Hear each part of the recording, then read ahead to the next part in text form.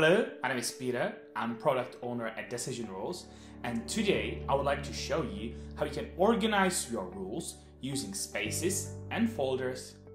First, I think that we should start with an explanation. What is the space? Essentially, it's a place where all your rules are located and where all your work is done.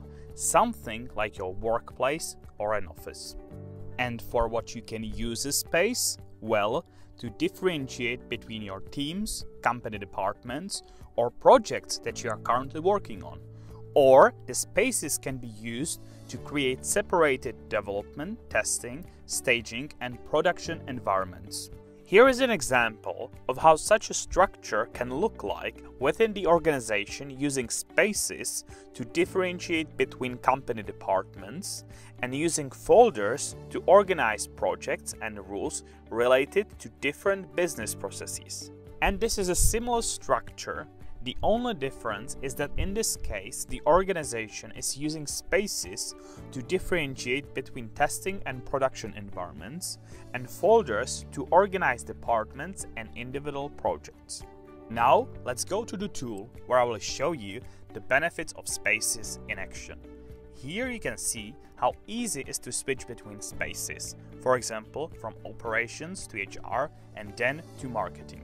Here is an example how it can look like if you are using spaces to differentiate between individual projects or company departments. Previously, I was talking about how you can use spaces to create production, testing, staging, and development environments. A really useful way how you can use spaces is to create production, testing, staging, and development environment.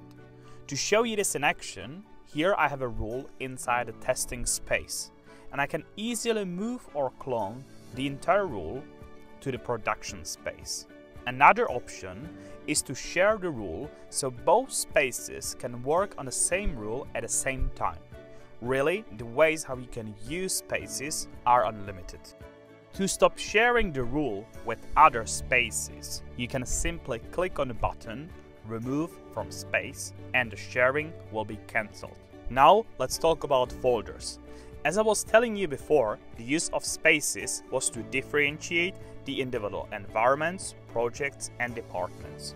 The use of folders is to organize your rules, to have an overview of which rule is connected with which business process, department, team, or project. Allow me to show you the work with folders.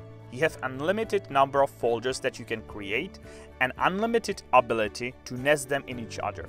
Thanks to that, you can keep all your rules organized in the best possible way. And it's this easy to create a new rule directly in a selected folder. To move rules and individual folders, you can simply drag and drop them. To have a better view, you can always use this button, Expand All Folders, to see where is which rule located. Here, you can toggle between Space View to see all your rules in a selected space, or a Folder View to see just the rules inside the selected folder. To sum this up, use the spaces to differentiate between individual environments, projects, and company departments, and use the folders like an archive to organize your rules and have a better overview. Thank you for your attention and wish you a great day.